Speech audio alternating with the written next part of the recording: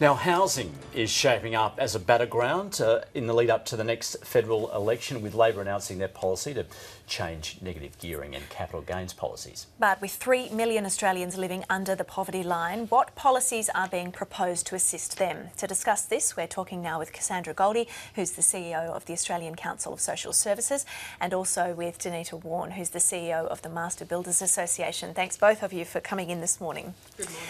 Well, I might actually just start with housing and start with you, Denita. On Labor's policy to limit negative gearing to new homes and also cut that capital gains, the Masters Builders Australia into Labor's negative gearing policy didn't include Labor's grandfathering of the negative gearing rules. Is that quite an essential area to leave out? No, it's not. We were testing new construction and the impact of it once the policy would be implemented. You can't grandfather what doesn't exist.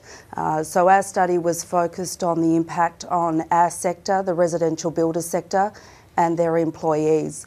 And it found that when and if the policy comes into effect, there would be a decline in new housing construction, decline in employment, and therefore a decline in activity. And that was contrary to the assertions of the Labor Party, and so we've called them out on it and would like them to rethink their strategy to ensure that we actually can create new homes for Australians and we can create more employment. Well, unsurprisingly, Labor has dismissed these findings. Cassandra, what's your take on the Master Builders and their release? Well, of course, we're really concerned about, particularly for low and modest income people, how difficult it has been for people to secure affordable housing. And we've had a massive boom in housing prices, and the fact that we've got some decline in, for example, Sydney and Melbourne, in our view, is kind of the direction we do think things need to go in light of where housing prices have got to. Do you not think we've reached... Sorry, I was just going to say, do you not think we've reached the point that we've seen the falls in housing prices just recently, primarily because there have been those greater regulations put in place, certainly for investors. But look, we've advocated for a long time to transition away from negative gearing and this very generous capital gains discount, because not only is it about what it's doing to fuel housing prices in terms of private speculative investors competing with people trying to own a home, but we're also getting the wrong kind of investment going on, and that's where I think we could have some interesting discussions with you, Denita.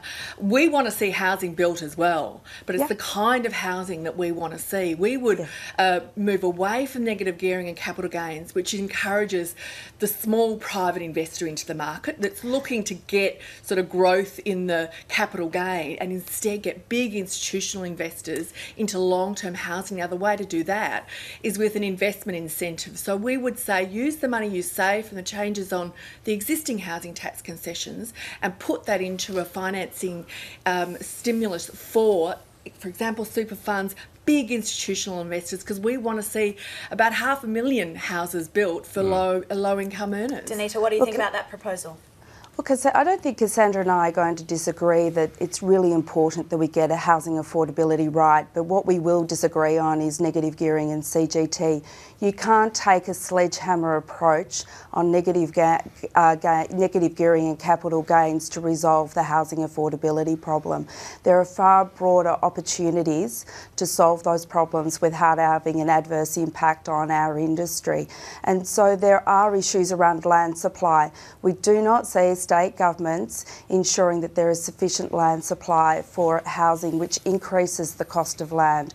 We see impediments on planning laws, and we also see very high developer charges. So we need to look at this holistically. Even the Henry Tax Review said that we need to focus on supply and increased supply of land to enable an increase in housing development to ensure that the prices remain stable. But there's also the issue around social housing, and we believe it's critically important that there is a greater focus on housing, social housing, and also to ensure that the rental market is stable enough for those who want to rent can do so at a reasonable price. But isn't that Cassandra's point, Denita, that how do you encourage builders and developers to invest in that social housing? Well, we say that you don't do a sledgehammer approach on negative gearing and capital gains tax, but nevertheless there are alternative options. One is those land supply issues, the developer charges that are increasing at a state and council level. But equally we've got to look at the investor settings. For example, the developers are concerned that we don't have the settings right for the build to rent market, that we can increase the rental stock that we have available in Australia. So it's probably time where all of those stakeholders concerned sit down and look at this holistically, that we aren't looking at things in isolation to the detriment of others. Cassandra, is there an element of Labor's policy that discourages investment, and is the industry right to be nervous about this? Well, I think the important thing to highlight with negative gearing is that 90% of the negatively geared properties are in existing stock. This is not actually a big tool for stimulating new supply. We could do much better out of the estimate. It's about $5 billion that's costing the bottom line with those two, negative gearing, the capital gains discount, repurposing that into the kind of right financing stimulus for super funds and the big institutional investors, I think, and also direct financing from government. We want about $1 billion to go into social housing. We haven't had a big investment in social housing for decades. That would have to make the construction industry happy for us to get that kind of supply going, but it's about the right supply, because at the moment people on low incomes, we've got over 100,000 people who are homeless, we've got almost 1 million people who are in serious housing stress. That's got to be where we want to see the kind of stock build. Well, and further to that, Cassandra, ACOS recently released its report on poverty in Australia. You've got your national conference starting tomorrow. Well, this will be a feature, of course. What policies would you like to be put in place to alleviate the problem where you have around 3 million Australians living below the poverty line? Well, we do. It's about 13% of the population, and it's been around about that percentage of the population right through this boom era. We're now the wealthiest country in the world. That was confirmed just last week by Credit Suisse. The wealthiest country in the world, that number of people in poverty. It's very straightforward. We need to increase the base rates of that unemployment payment, New Start, wide agreement that that's the single most effective immediate measure to tackle people's incomes that are seriously below the poverty line, and then housing. It's so crucial we get this right. That's why we absolutely will stand by our push on the change to the tax concession arrangements. We've got to get more supply, the right kind of supply, so it's more affordable, because that is the big cost of living pressure. And the corrosive effects of living in very short-term rental housing where you can be evicted at any time. We need long-term rental options so that renting becomes a great housing option for you too, and affordable. Denita, we are a wealthy country. Can we afford to rise New Start? Look, the industry is focused on employment opportunities, and obviously we need to get back into surplus before we start increasing handouts by government. Our focus on industry is opportunities for employment. We know that despite the downturn in the residential sector, we will forecast for significant growth in the commercial and civil sectors. We know we cannot get enough apprentices. So our focus is actually getting people into jobs rather than getting your ongoing handouts from government. Let's get them into employment. We've got a huge number of apprenticeships available, and certainly our focus is getting those employment figures up and therefore getting unemployment, and particularly youth unemployment figures, down.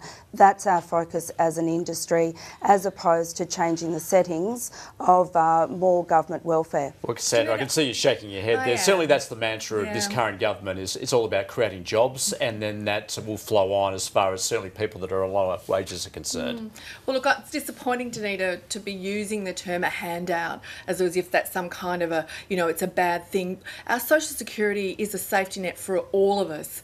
I mean, you can lose your job for a range of reasons. It can happen to anybody, relationship breakdown, job loss. These are the kinds of situations that mean you may need to rely on Social Security at a point in time. So we have to make sure it's adequate. We want to see people with the job opportunities. Right now, there's one job available for every 8 people looking for one. It is a reality of the current labour market, which is shrinking in terms of its the entry level. When you've been locked out of the labour market for some time, it's hard to get back in. So we've worked constructively with the government over the review of the employment services system and the right pathways into real jobs, into the construction industry. They're the kinds of things we want to work on. But at the same time, we have to acknowledge that $39 a day for New Start, whilst you are out of work, is just not enough to live with any dignity. Just very quickly Cassandra, before go on, Denita. I think the important thing is we would like to see greater government services in matching people that are underemployed or unemployed into the jobs that we know we have. We know the system is not working effectively at the moment because we wouldn't otherwise see those youth unemployment figures they are. Where can we focus the money the best? And we think it is ensuring that those people get to the jobs that we know we have. All right, we'll have to leave it there, I'm afraid. Cassandra Gotti, Denita Wawn, thanks so much for your time. Thanks for having us. My pleasure.